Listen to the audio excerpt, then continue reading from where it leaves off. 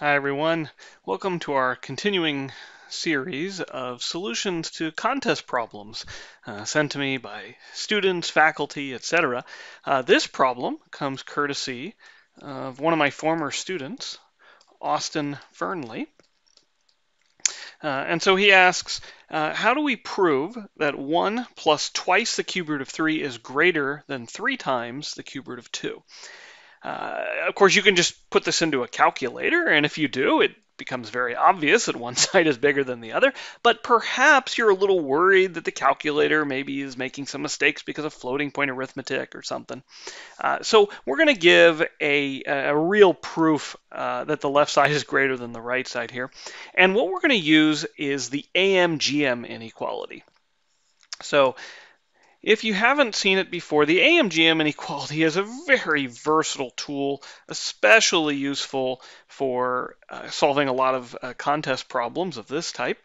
And what it's going to say is that if you have a bunch of non-negative numbers and you take their average, okay, so here I'm going to assume x1 through xn are non-negative, then the average of those numbers, that's where the AM is coming from, this is the arithmetic mean, is going to be greater than or equal to the nth root of the product of those numbers.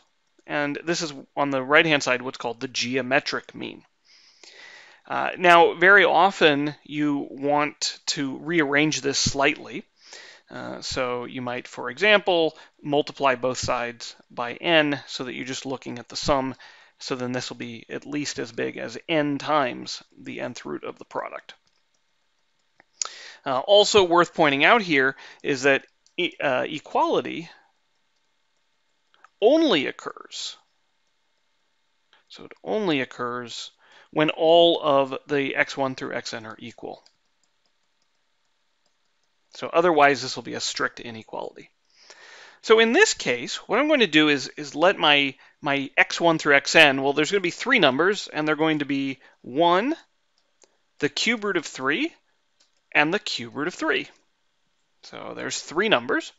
And so by the AMGM inequality, and actually I know it's a strict inequality because the three numbers are not all the same. Two of them are, but not all three. This will be greater than 3 times the cube root of the product of these three numbers.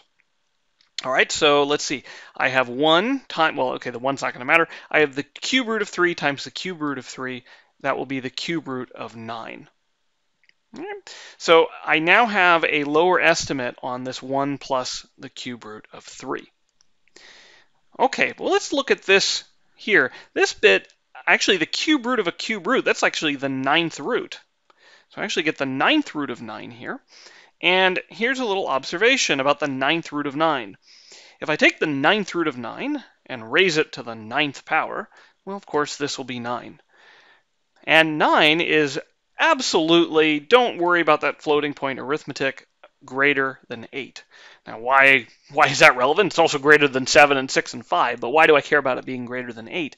Well, it's because 8 is what I would get if I took the cube root of 2 and raised it to the 9th power. That cube root of 2 is something showing up on the right-hand side. So this tells me that when I raise the 9th root of 9 to the 9th power, I get something bigger than if I take the cube root of 2 to the 9th power. And so I can conclude that the 9th root of 9 is greater than the cube root of 2. Of course, if I multiply everything by 3, then 3 times the 9th root of 9 will be greater than 3 times the cube root of 2. But 3 times the 9th root of 9 is precisely what I had on the right-hand side here. This was 3 times the 9th root of 9, and now I know that's greater than 3 times the cube root of 2. And so in total, my original expression on the left, 1 plus twice the cube root of 3, is greater than 3 times the cube root of 2. Thanks a lot for the problem, Austin. I had a lot of fun solving it.